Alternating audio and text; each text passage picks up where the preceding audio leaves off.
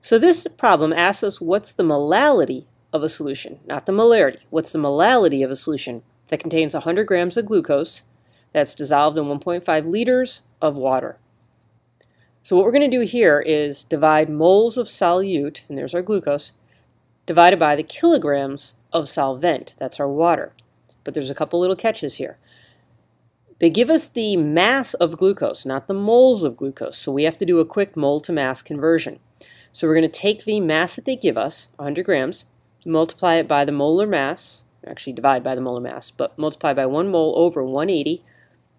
Then we end up with 55.56 moles of glucose.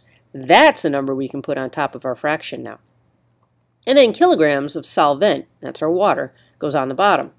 Now the problem gives it to us in liters, but due to the density of water, remember 1 gram is equivalent to 1 milliliter, so therefore 1 kilogram is equivalent to 1 big liter.